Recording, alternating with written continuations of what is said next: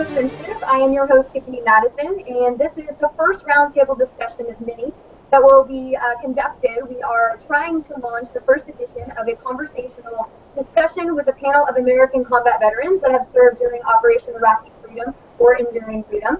The purpose of this discussion is to cover current event topics involving national security, the war on terror, foreign intervention, and policy from a veteran's perspective. You can find not only the transcript, but also the video at our YouTube channel, Liberty.me, at /YouTube, and on my publishing site, tiffanymadison.liberty.me. So before we begin with our first questions and starting our discussion, gentlemen, please introduce yourself. Tell us your name, where you're from, your years and branch of service, and your MOS, please. Hi, my name is Andrew Phillips. I'm from British Columbia, Canada, and I served 4 years in the U.S. Army as a combat medic. Do we still have Kelvin? Oh, I hope so. No, we lost him. You want to jump in, Michael? My name is. Out there, Calvin's been having a couple of technical difficulties with Firefox and Google Chrome, and they're not cooperating friendly. So we'll go ahead and jump in, Michael. And when he comes back, we can let him introduce himself. All right, sounds very good. My name's Michael Patrick. I'm from Providence, Rhode Island initially. I currently live in Topeka, Kansas.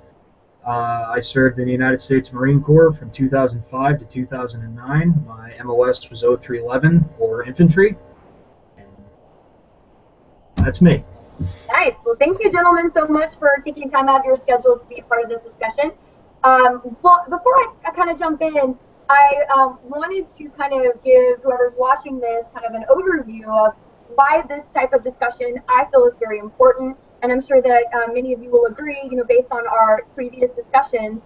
It strikes me that we have so much of our foreign policy discussion completely dominated by American talking heads that the elite media and mainstream media constantly put out there. The John Boltons of the world, the Dick Cheneys of the world, that are professional bureaucrats. And it's very rare that we actually get to speak to real people about real issues that concern us all, from foreign policy to Iraq intervention. And it's incredibly discouraging, I think, for most Americans to actually have to listen to what people are basically telling them to think, instead of people who have actually been involved in these wars, who actually have a personal attachment and association to what happens in Iraq based on their previous experience. So it's important to me to give a voice to all of you and to make sure that anyone who has questions about anything that you have to say here feels comfortable asking in the questions in the comments section, either on YouTube or on my publishing channel. So again, thank you, gentlemen, and let's jump in. So first thing first, let's discuss today the current situation in Iraq and the rapidly devolving crisis. And as most people who are watching this are aware, ISIS, an Islamic extremist group, is sweeping through cities, challenging the security of Baghdad and other cities that Americans fought very hard and lost their lives to take. As many are aware, after the Iraqi people joined with U.S. forces to oust these extremist factions, almost all of Al-Qaeda and all of the factions al-Nusra that were cooperating in Anbar province, many people were hoping that once we evacuated these cities and left Iraq, local factions would eventually find a way to rule as one, or at least find a way to cooperate. Obviously, that has not happened. So as many experts warned, Washington once again was wrong. So many of you served in Iraq, and critics say that the war was pointlessly destructive. Others say the impact on the local population was both negative and positive, that it had its good, it has its pluses and its minuses, its good and its drawbacks. In your opinion, what did the American people accomplish by actually toppling Saddam and occupying Iraq? Andrew? Well, I think the biggest thing we got out of going into Iraq was we got rid of a terrible dictator. Whether there was weapons of mass destruction or not, it's debatable, but we do know for a fact that he used chemical weapons on his own people. And it really makes you wonder what he would do to his enemies if that's what he's doing to his own people. Even when it was reported that Assad used chemical weapons on his people, people who were against the war in Iraq were very concerned that he might use chemical weapons on neighboring countries, specifically Israel. And Another big thing that we got out of going in there was we were able to heavily invest in the Iraqi infrastructure. That wasn't very economical for the United States, but after the Persian Gulf War, Iraq really needed new schools, new roads, and just a basic framework for creating an economy that could flourish. Okay. Michael? That's a really good question. I was in from 2005 to 2009, so I didn't see the start of the war, and I didn't see the end of the war specifically. I got right in the middle there. I can't speak as to what it was like when Saddam was in power, and it's hard for me to speak for what happened after we pulled out, other than what I get on the news, and as you said, the talking heads say. From my understanding and research of Iraq, after I left the Marine Corps, most points to life being better under Saddam, which is a hard thing for Americans to hear, but as Andrew pointed out, infrastructure, schools, medical accessibility, court systems, these were in existence. People had agency to actually deal with problems in their life. You know, as long as they weren't Kurds, in which case they got steamrolled. In regards to, I lost the plot for a second there. In regards to the chemical weapons issue, I think that's a trap that we've fallen into, and we still haven't pulled ourselves out completely. In regards to the talking points from the talking heads, every weapon, and I'm not a chemist or a scientist, but as far as I know, every weapon is a chemical weapon, regardless of its sarin gas or bleach bombs or chlorine bombs. And this extra attention that certain weapons get in comparison to others, especially when the United States government itself has dropped white phosphorus in Fallujah and other parts of the world, I don't see where we get off getting that worked up over chemical weapons. I don't want it to sound like I'm a Saddam apologist or anything like that, but it still does me in when people make a big deal out of that. I have to agree with you. Dresden, I mean, the fire bombings that took place, both the UK and the United States during World War II, our actions since that era in Vietnam really do almost evaporate any moral authority we have to determine what other nations can do, and especially using chemical weapons that we almost funded in several different instances. Andrew, I kind of want to challenge your notion that all this infrastructure was provided. During, and maybe you can shed some insight based on things that you have seen, especially in regards to medical care. Many of the books I've read and the veterans that I've spoken to during crisis counseling or even post that VA interaction, or just the gentlemen that I interact with often that serve there, really felt extremely frustrated because they didn't believe that the United States government and Washington bureaucrats really had a plan. And so once we actually went in and toppled Saddam, we didn't, the Iraqi people were looking to us for some actual organized structure and a plan. And we were kind of like, man, it's up to you guys. Now figure it out.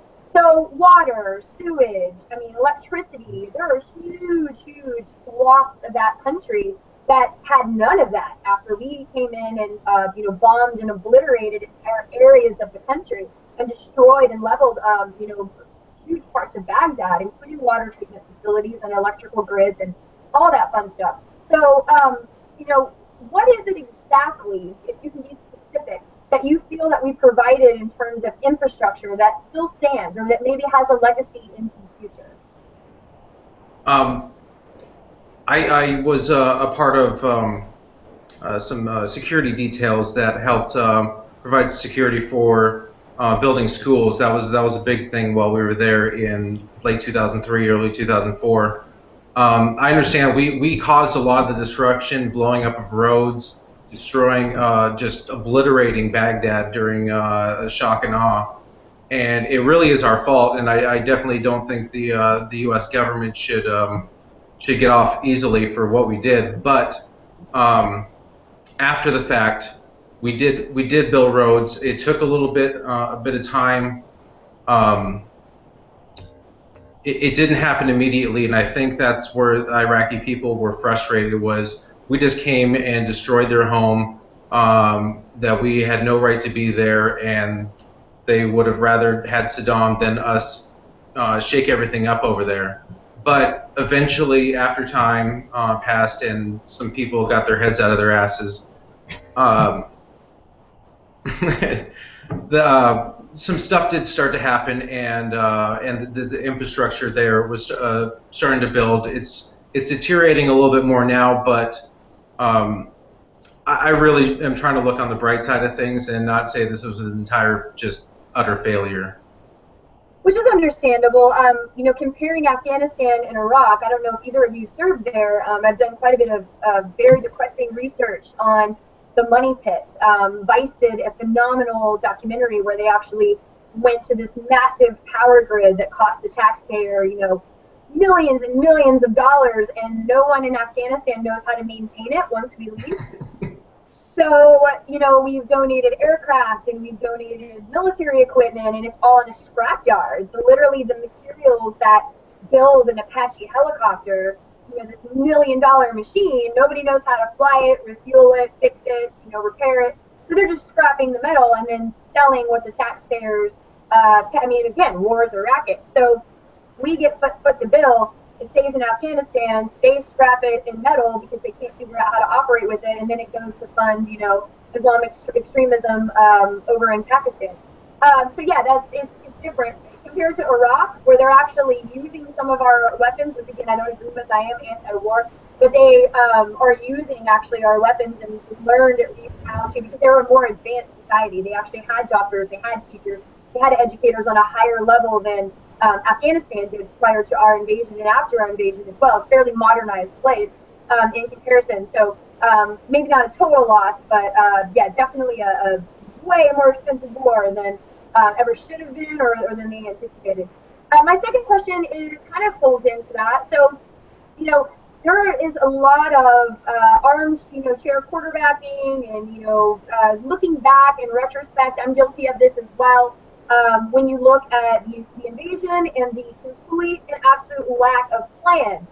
This goes from Paul Bremer disbanding the Iraqi military all the way to, you know, Petraeus basically having to step in and fill the shoes of what diplomats were doing on his own, just to try to come to some peace with these local tribes. There were various strategies that were employed in the Iraq War, starting from the beginning all the way to the pullout. What, in your opinion, were the most successful strategies of the war that made the most progress, and who or what of that strategy, you know, who allowed that initiative or policy to succeed? Who's responsible for it? I think the greatest strategy that came out of for the Iraq War was being able to the Marines working with the people of Fallujah to get rid of Al Qaeda in their city.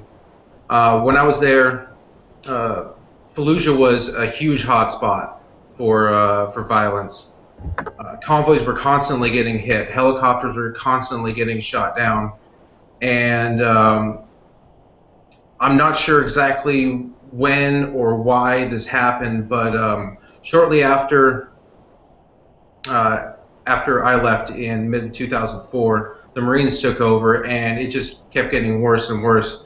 And finally, at some point, the people of Fallujah, I guess, had enough and said, we were sick of Al Qaeda killing our children, controlling our lives, and they decided to work with the Marines there and get rid of Al Qaeda, pretty much eradicate them completely from the city at the time.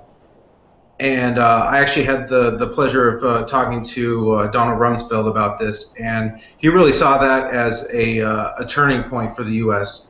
in the war. Pretty much nothing had gone the way we'd planned, other than the original invasion of Baghdad up until that point, and it was kind of this little bit of the ray of light shining through the clouds at the time.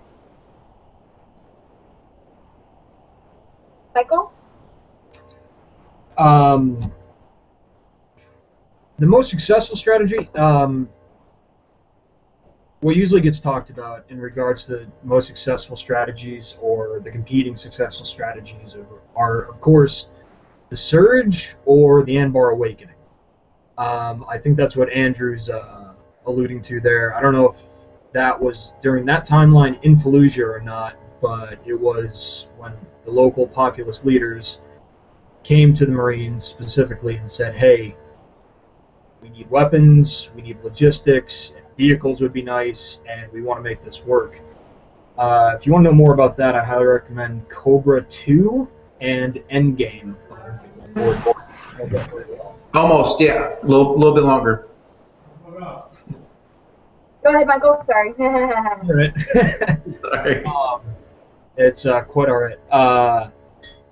In regards to the most successful strategy, though, I would say the Iraqis not signing the SOFA that President Obama wanted. I would definitely say that was the most successful strategy for helping Iraq. It made it so that we could not stay there any longer and do any more damage. Behind that, I would say Petraeus's idea when he took command of getting us out of the giant FOBs, the forward observation bases, and putting us out in the little battle positions. It put us out amongst the Iraqis, but we didn't have the support or the numbers that we had previously. So it forced us to interact with the Iraqis, get to know them better, and understand their wants and their needs, also their complaints. I would say that was the second best strategy in regards to the American perspective. That was probably one of the worst in regards to the Iraqi perspective, because instead of Al-Qaeda, Al-Nusra, and other Islamic extremist groups fighting American forces at large bases such as Al-Assad or Al-Qaim, they were out on every corner outpost attacking them there. So what worked best for Americans may not have worked best for Iraqis. I would agree with you. The Anbar Awakening would probably be my choice as well. I think that a lot of people overlook the very critical relationship that took place. Essentially, they had these radical extremists that were killing people for drinking alcohol, and you're seeing the same thing happening in Syria as well. They didn't want to work with the Americans, but they didn't want to work with those guys either. And so it took so much bloodshed and slaying and massacring before they decided to, all right, who is the devil that I know? Who is the worst in this situation? I'm going to go with the least worst. And the American people who had seen, our brothers die and be mutilated by, IEDs that the locals were helping these radicals plant in exchange for money, that was able to be curtailed a little bit because they decided to actually participate in that awakening. Neocons and proponents of the war also use that as this kind of strategy that should be emulated at all times. Unfortunately, it has miserably failed in Afghanistan, and there's no evidence to show that that would actually help in Syria should Americans foreign intervene. It's almost like an occupation has to take place in order for that to ever unfold again successfully. And given the loss of life and the bloodshed, even though it did end up being an ultimate success in terms of what was good for America, I wouldn't trade another Johnny Johnson from flyover country for 1,000 of them to have freedom and an awakening, in my opinion. So moving on to the next question. What was the most detrimental or counterproductive policy initiative? Who was responsible for that initiative becoming policy, and what do you think should have been done differently? If you'd asked me this a couple years ago, I probably would have said the Patriot Act. Even though it really had more to do with 9/11, it was really part of the whole Bush era fear-mongering. Everybody's a suspect because America's everybody's at danger, at risk of being hurt. But lately I've been looking into the Iraqi Kurdistan area, and I think the creation of this is the worst thing that came out of the war. How? For anybody who doesn't know about Iraqi Kurdistan, the province was created after the initial invasion of Iraq, And this really pissed off Iran and Turkey because they've been trying to squash Kurdish nationalism for quite a while. And a lot of the speculation going on from those countries right now is that they're trying to develop an actual Kurdistan state. And if this happens, Iraq, Iran, and Turkey are all going to lose large oil reserves and pipeline access to the Black Sea. And on top of that, it's causing a lot of problems in the Iraqi, what do you call it, the Iraqi parliament between the Sunnis and the Shias, and really causing what we call it, balkanization in the Middle East. And let me see, the United States, here I got it written down right here, it's been funding the Kurdish Workers' Party and the Kurdish Democratic Union Party, and they have been essential, a great part of a lot of the attacks we've been seeing in Syria and Turkey over the last couple of years. Basically, we've created this situation a lot like Israel, where between the Jews and the Muslims, where there's a lot of hostility. We've created this this heavy militarized zone where it's people and weapons are easily transported in and out of Syria and in and out of the group ISIS, and it's causing a lot of the problems that that the world is facing, or that the area is facing right now. And I'm not exactly sure who's responsible for this policy, but I think it was an absolutely terrible idea, and it'll be even worse if they create Kurdistan country. Okay. I do have to disagree with you really quickly. Okay, go right ahead. So the Kurds really have been so oppressed violently, and during the time that we occupied Iraq, they were one of the few people not trying to kill our soldiers. So to me, the three-state solution is maybe not viable, but it's kind of a potential, hopefully, goal, since it doesn't look like these groups can cooperate. So I would like for them to hold Kirkuk and to have an oil-rich area, since they have been so decimated for so long by whatever tyrant held the power to do so, or whichever local population was currently in power. So I like that they didn't ask permission. I like that they took advantage of this anarchy that the U.S. invasion kind of created, and filled the vacuum with order and taking resources, and now is kind of developing their own little enclave in the north. It does pose some huge problems, especially in relation to how the other countries will respond to that as well. But in terms of whether or not those people deserve to have an own homeland, it is very, very hotly contested in that area, obviously. And I actually kind of support their efforts, and I hope that they're able to hold on to it. The last thing that they should have happen is to become a tool or a stooge for Iran and Syria. So it'll be very interesting to see how that plays out, and hopefully not as violent as previous situations have unfolded. So really quickly, before I move on to let My-kel answer, I wanted to introduce Ryan Treat. He just joined us. Unfortunately, confused Mountain with Central Time. And we lost Kelvin as well. So we were supposed to have 4 panelists here. And next time it'll be a little bit more seamless. So Ryan, if you want to unmute yourself really quickly and just introduce yourself, and then we'll go ahead and let My-kel answer the question as well. Say hi. And you're on mute. Yeah, it's up top. All right. So my name's Ryan Treat. I've been in the Army for about 11 years. I served 2 tours in Iraq, OIF 1 and 2. I went into Iraq about a week after the initial invasion and spent a year in Sadr City. And then I spent a year in the Najaf with the 2nd Armored Cavalry Regiment for OIF 2. Still active duty. What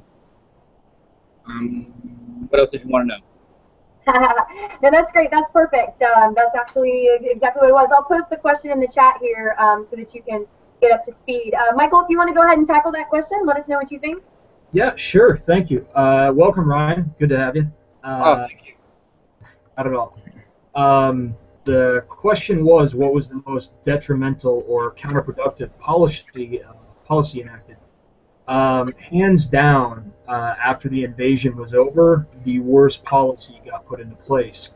That was aiding and funding, supplementing, and subsidizing al-Nusra, the Free Syrian Army, and al-Qaeda out of Syria, which ended up spilling over into Iraq. We saw similar results in North Africa after Libya was bombed in 2011, I believe that was, and the Maghreb and the Sahara went to pot because it destabilized an area and it helped Al Qaeda, at least Al Qaeda in regards to the Arabian Peninsula and then North Africa. Now there's no one in place to stop them. We are funding them, and they are not lacking for troops, money, or help. I would say the funding of Al Qaeda and Al Qaeda affiliates, hands down, is probably our worst policy in regards to the safety and prosperity of Iraq. Good. Thank you. Ryan? Okay. Well, I always felt like the most counterproductive aspect of what we were doing in Iraq, and I was in Sadr City when I was in Baghdad, kind of a hotbed area, is the nature of an occupation itself. You have to use heavy-handed technique. So the nighttime raid, the gun confiscation, the checkpoints, all of these things that no American would put up with for a second are things that are necessary as part of an occupation. So we spend so much of our time actually, oppressing the people who ostensibly increase their freedom, which is kind of a lot of cognitive dissonance there. And then, again, is the collateral damage. I mean, everybody always talks about American life lost, but really the American life lost is just a smattering compared to the smaller numbers, the smaller estimated numbers of 100,000 Iraqis every day. So,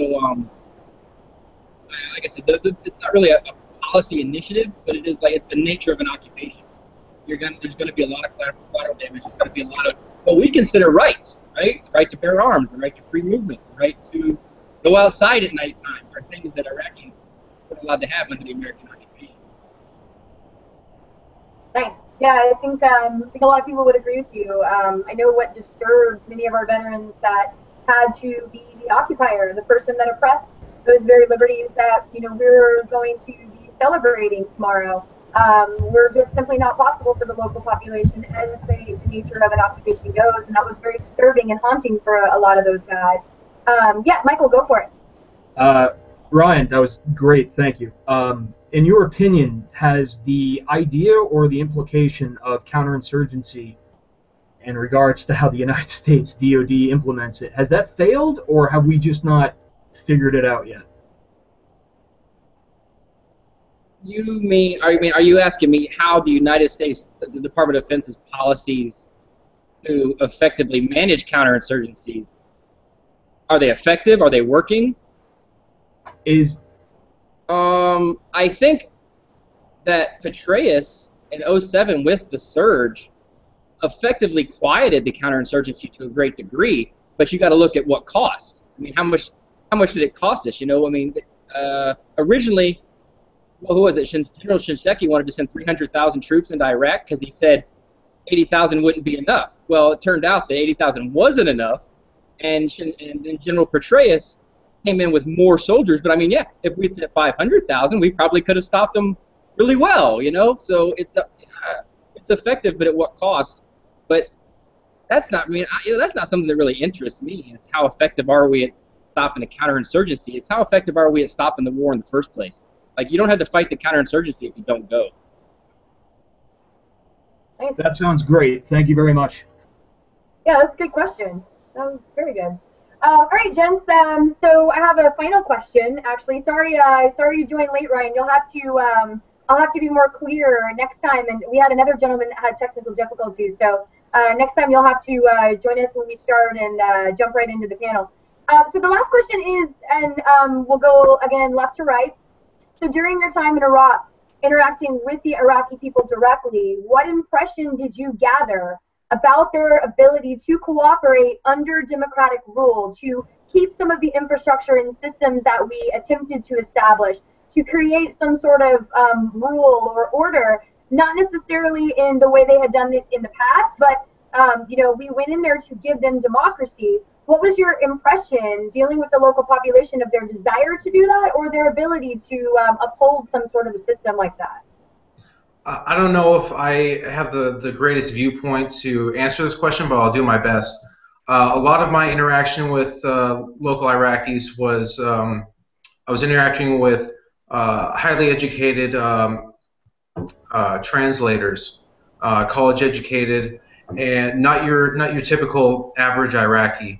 And the ones I was able to have long discussions with, they seemed like intelligent people that could handle a democracy a lot like the United States.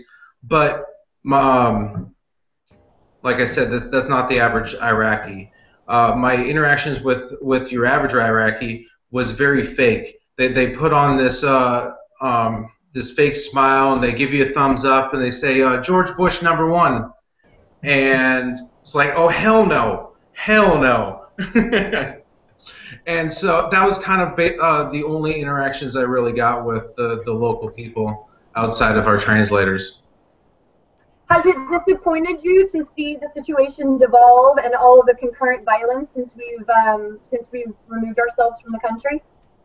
Oh, it's terrible to see that. I mean, I developed a fondness for the Iraqi people, and I figured if I was over there, we're trying to do good. A lot of the soldiers have that mentality. They wanted to help the Iraqis out, and now that we pulled out and we think it's over, and then this group ISIS or ISIL comes in and just completely undoes a lot of what we did and is causing all kinds of death and mayhem.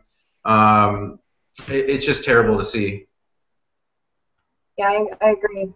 I lost friends and relatives and people that I love dearly, giving them democracy, and it's tragic what's occurring, not just for the lives and the bodies and souls that were sacrificed, but also for the local population that died, in some estimates, several 100,000, if not 1 million, according to old Alan Greenspan. So if you want to jump in, Michael, and kind of let us know what you think. Something that's lost on the Americans, not just those back home, but also those that went there, and some, I'm not going to say all members of the DoD, but some members of the DoD, after a while lose sight that the Iraqis are people, and they want essentially what we want. They want to have their families, they want to have a job, have their property, be left alone for the most part, go to church or the mosque, and live their lives. And I think that's lost on a lot of people. I spent my time in Iraq in smaller cities, never Baghdad and the largest cities there, but outside of Ramadi, and gone through around Fallujah a time or two, and I was around the farmers, and I was around the butchers, and I was around the mechanics and the electricians and the construction workers. And it's hard for me to differentiate the difference between an old man in Iraq working on a lavender field and my grandfather, who is like 70-something now and still works in his garden. And they both want the same things. They don't want soldiers in their yard. They don't want police kicking down their doors. And they want to be left alone for the most part. Do they give a damn about the democratic process or what form of government rolls over them? If they're left alone, they don't give a shit. They don't care. Now, I say that after my second deployment, spending time living with the Iraqi army and training them. And I had multiple Iraqi army NCOs and officers that I talked to. Say, hey, how do you feel about this, the seeds of democracy we're planting here? And being told that we don't care for man-made laws. Our laws are divine. We appreciate You know, you getting rid of Saddam, George Bush #1, and but no, we have our laws, and they were passed down to us from our divine prophet. We do not want or need man-made laws. Thank you, though. We do appreciate it. It's important to remember that the Iraqi people are people, and they aren't just statistics, whether it's 100,000 or 1 million. They are people, and they have suffered for more than a decade. There are generations of elderly, middle-aged, and young people are being raised up and living their lives with crippling PTSD in Iraq. And the idea that somehow they're going to magic themselves into a functional, friendly, productive democracy, it's a bridge too far, in my opinion. That's very sad, because we often talk a lot about how American soldiers return with post-traumatic stress, and we really don't talk often about the birth defects from the ordinances that we dropped, all the way to the post-traumatic stress that is now probably inflicting everyone from the elderly to children that grew up under a very violent occupation. So it's a very good perspective. We don't talk about that enough. Ryan?